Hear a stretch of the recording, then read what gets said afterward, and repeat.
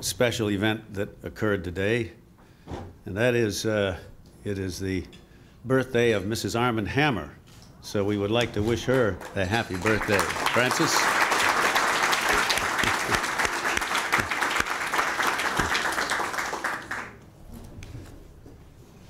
Once again, Bill Lyon, podium over to Bill Lyon, who will take over from here. Bill?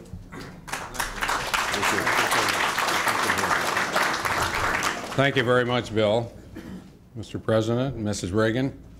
Of course, this is a great day for all of us, I think, here. It's been a beautiful day, a beautiful luncheon together, and a chance to be together. And I would say that I think Willadine and I are most delighted that our children and grandchildren have had the opportunity to meet and be with the President and Mrs. Reagan. I thought it'd be inappropriate today if I talked about how great things have been with this great President and Mrs. Reagan for the past 7+ years. I don't think I should talk about how much interest rates have gone down.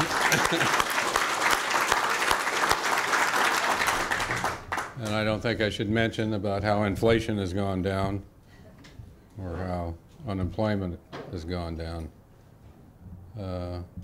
But I do want to talk to you about one piece of positively the most important piece of trivia that you will ever hear in your life. And that was when I was graduating from high school, when I grew up,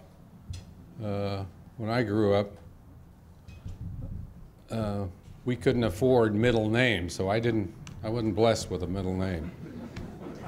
And when affection that all of us have for the President, Mr. Reagan, and what they've done for us long before as governor and then the presidency for these 7+ years has been unbelievable in changing the direction of this country. And I'm just delighted to have the opportunity to present to you the President of the United States, Ronald Reagan. President.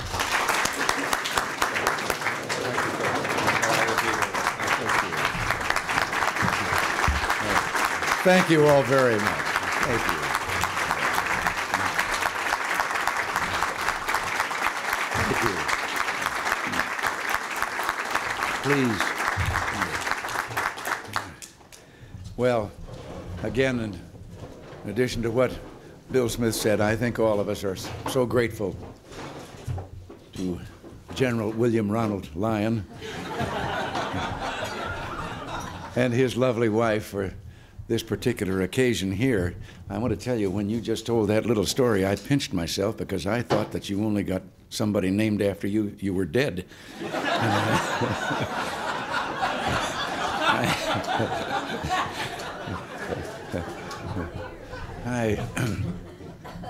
On occasion, I've tried to reassure some audiences that I won't keep them here too long. There are a few stories that illustrate the problems with that. I will make it like Henry VIII said to each of his 6 wives, I won't keep you long.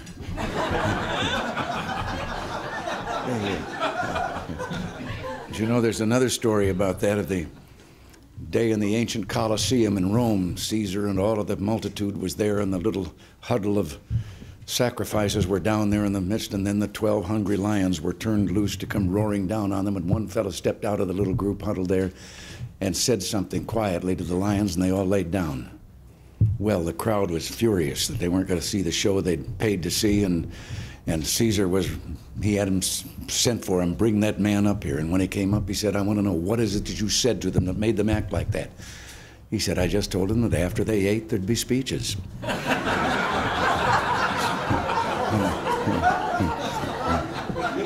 But I can't tell you, Nancy and I are, well, first of all, we're just happy to be here. To any of you who haven't done it, let me warn you that when you decide that you want to live for any length of period of time away from California, you will live in a perpetual state of homesickness. And we feel that way, and it's such a joy to be here and to be among old friends and hopefully to be making some new friends. The cause that brings you here, I've had a hard time getting over some self-consciousness about talking about it because it sounds like it's kind of an ego trip or something, a library in your name and for encompassing the job that you've had for 8 years or so. But in reality, I make myself look at it the way what it really is, and that is that these presidential libraries are an important part of keeping available to the people of the land the history of this nation, and not according to what you read in the Morning Times, that you can get the innermost secrets and have the papers, and that will be true of all of ours. And sometimes with the flood of letters that comes in, and I don't get to see them all, you couldn't possibly read them all, but a sizable package are sent to me so that I have an idea of what is on the people's minds. And some of the questions are, I mean, some of the letters are so wonderful. Some of them a very great human problem, and that's when I look for Fred Ryan and turn this over to him, and our private sector initiative has been able to do something for these people and whatever it required. This, I think, is new in our government, the private sector initiative. I really got the idea sitting beside an ambassador's wife of a European country. I won't embarrass them by naming her. But at our table, the conversation had gotten around to something, one of the great charitable things that's going on in our country and that we accept that is done, and the various things like Easter seals or whatever. And very quietly, she said to me, "In your country, yes." And I said, "Well, what do you mean?" Well, she said, "You're unique."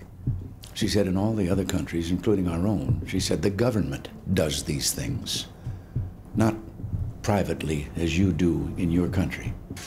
Well, we started a private sector initiative to find out how many things where we could help. And I think, Fred, and I'll know by the expression on your face if I'm telling the truth, I think we have in the computer over there now something like 3,000 programs. He said yes. 3,000 programs that where in some community they have found a way to solve a problem at the private level, not turning to government and yelling for help. As this lady had said to me, the government always did these things. And so if someone has a problem in their community, they can contact our private sector initiative, and they can ask about this, and he can put them in touch with any number of people in communities around the country that have already solved that problem in their community and how they did it, and they can actually contact the people for help in setting it up in their own community. And just a short time ago, there was a meeting in Paris, France, and that meeting, there were Americans attending there. They were all participants in private sector initiatives in our country. And this was a meeting brought about by European countries that wanted to learn, how do we do it? And we went over, and today, private sector things are in every one of those countries. And when we went to the economic summit in Vienna, no, I mean Venice. I always get the wrong country there. In Venice, I left one of our meetings to go over and appear at a group that was meeting, and I looked at some familiar American faces out there in the group. Yes, this was Italy, setting up their entire private sector plan. Last year, you people, the people of America, you contributed to education, to charity, to good deeds, to all kinds of worthwhile programs, $84 billion. If the federal government had tried to do all those things instead, it'd be $840 billion. But, yes, you did.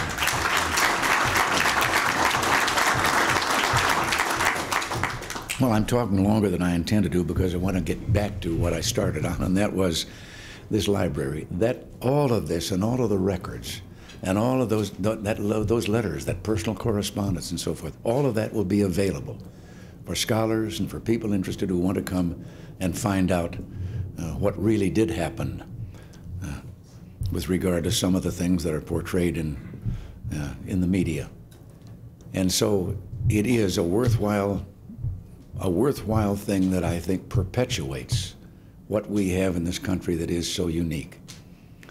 You can't understand the thrill it is to stand up in front of a student audience and talk to them about the Constitution. And they're looking a little vague at you when you tell them that there's every country in the world's got a constitution. I've read the Soviet Constitution. It's got a lot of the same things about right to assemble and so forth these others have. And then I'm able to say to them, but the difference between our Constitution and all those other countries' constitutions is so tiny, it's overlooked, but it is so great it tells the whole story and is done in 3 words: we the people. All those other constitutions are documents in which the government tells the people of those countries what they can do.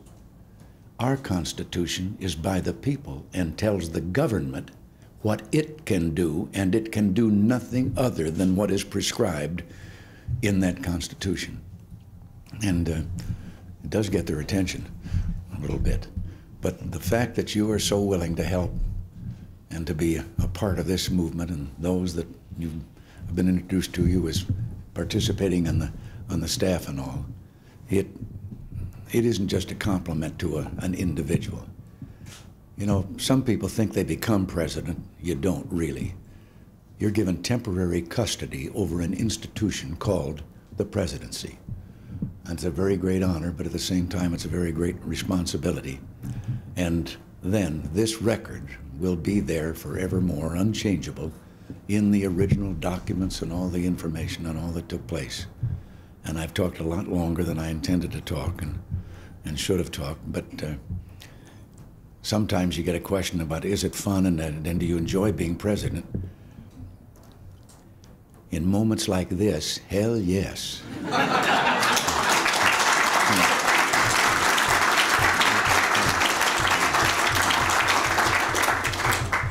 But then you remember every once in a while when you're back in Washington what Lincoln said about the road to hell. He said it's only a mile long down to a building with a dome on top of it.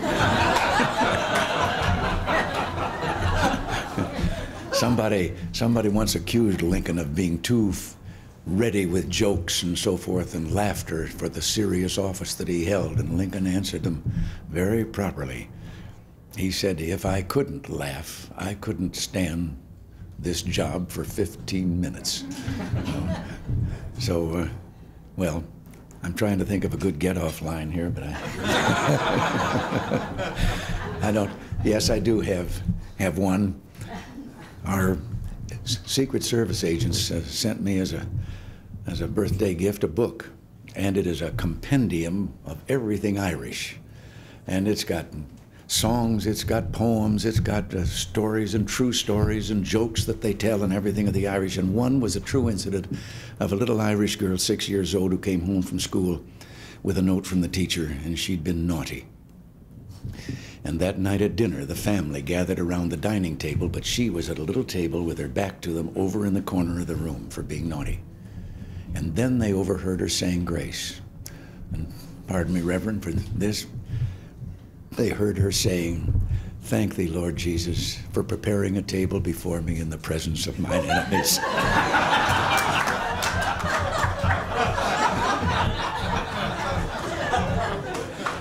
The last time I told that story was at the Speaker of the Congress, Jim Wright's, table in the little party that he gives for St. Patrick's Day.